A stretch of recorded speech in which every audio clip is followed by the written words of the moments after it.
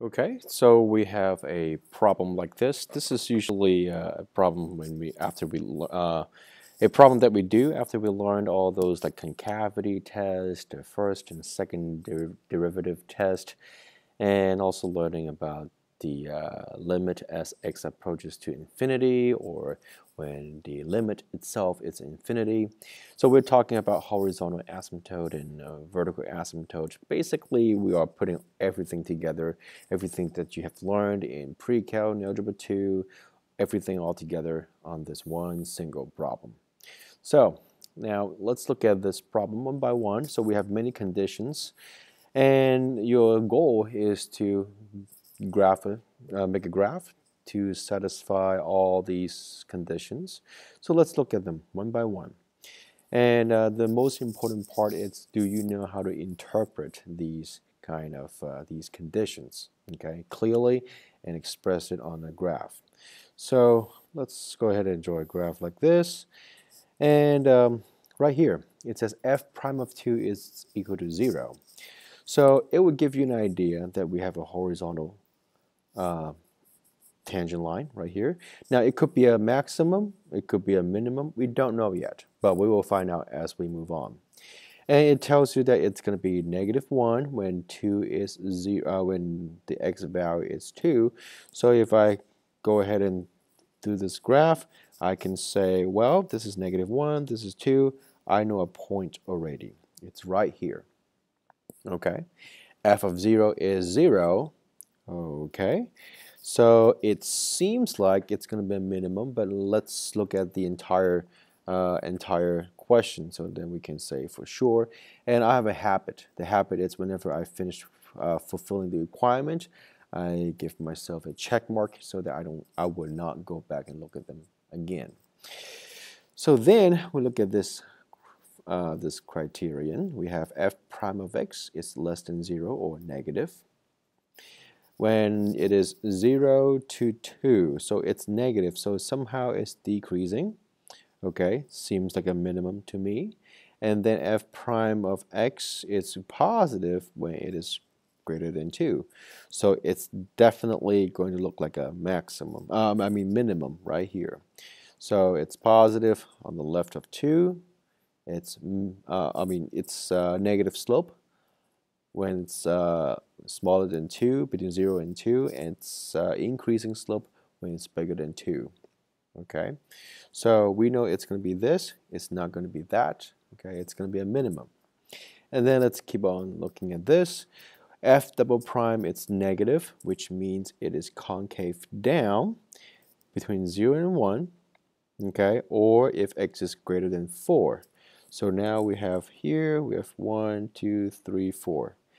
So now we could get a little bit confusing if you don't know how to interpret this. So it's going to be concave down, but then we have to decide which part of the concave down are we looking at. Well, if you look at concave down, you have 1/2 of the concave down which has a positive slope, and in the other half of the other half that has a negative slope.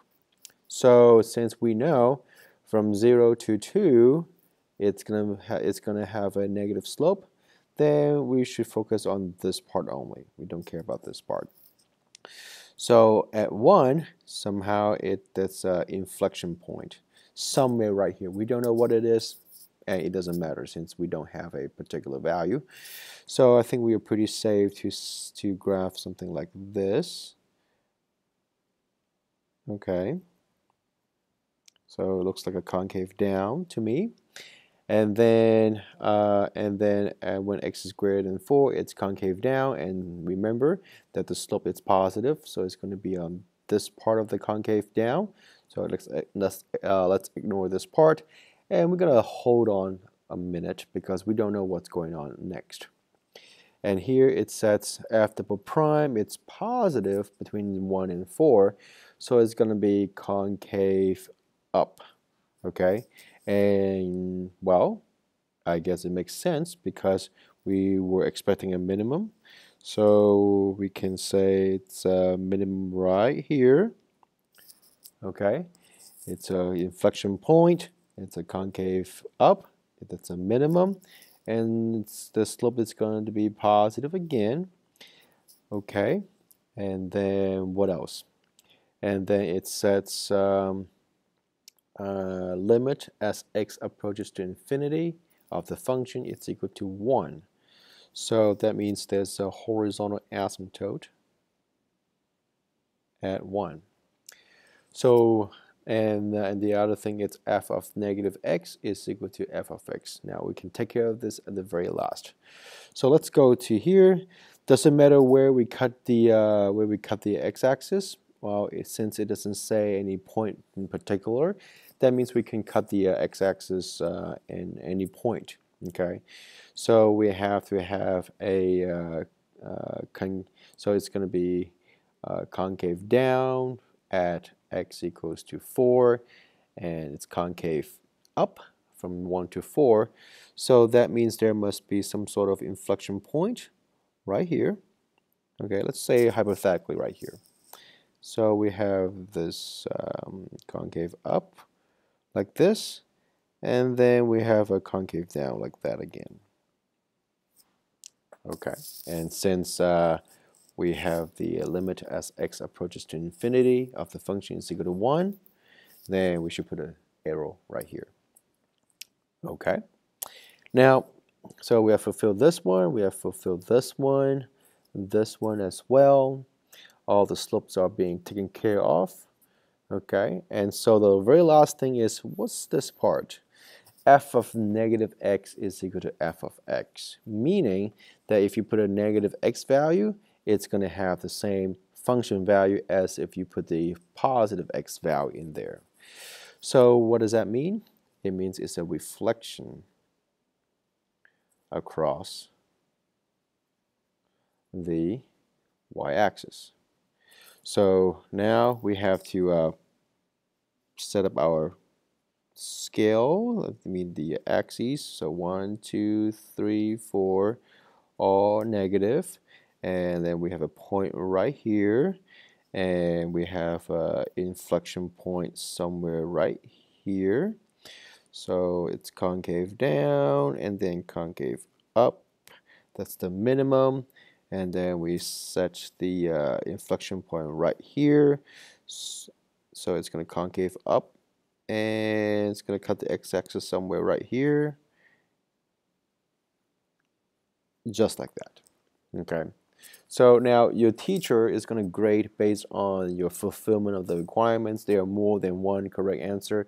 There's no set answer on these questions, but you must fulfill everything, such as concave down from 0 to 1, concave up from 1 to 4. That means you have to show your acknowledgement where these two are your inflection points. And then showing that you understand the slope is decreasing from 0 to 2, and the slope is increasing from 2 and onward. Okay. And then what else? Then we have the concavity, concave down, concave up, and concave down again, and then showing the reflection. So this is one kind of problem that we say, all right, you have to know all these requirements to show your drawing skill, and we don't need a graphing calculator. It's purely your understanding of all these notations. Okay.